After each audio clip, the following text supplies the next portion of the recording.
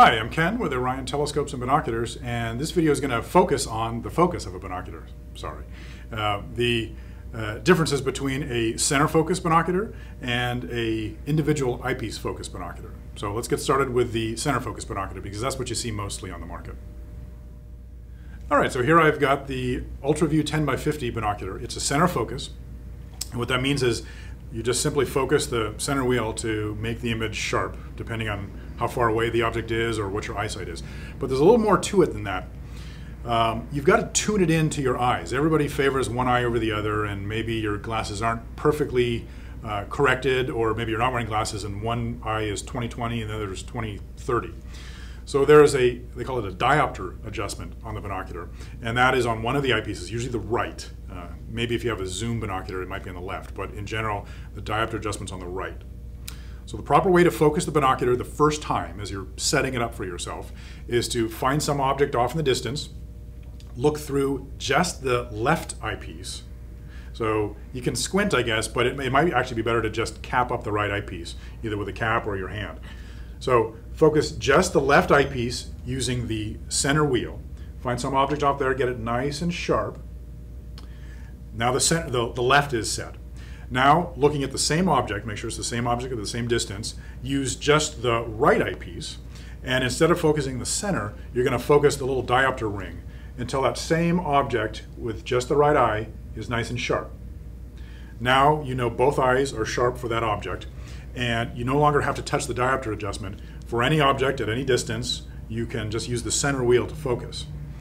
There's a little scale on the diopter, usually a little zero mark in the center and then a plus or minus on either side. So you can just remember where your setting is. So when I just did this, I'm a little bit to the left of center, so I'm going to remember the dot falls right on the plus mark.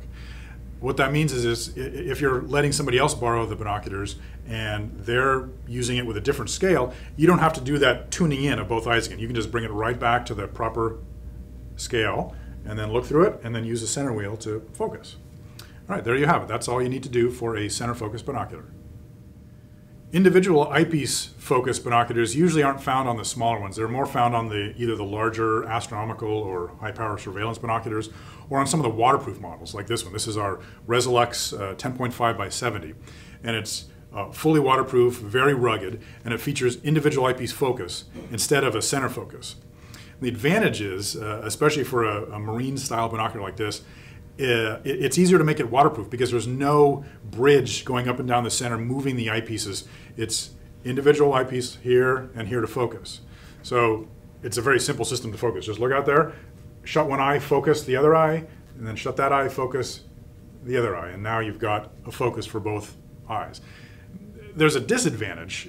If you're birding, that would be very cumbersome because you're looking at different distances, close, medium, far away, and it's hard to quickly find a focus when you have to do it on both sides.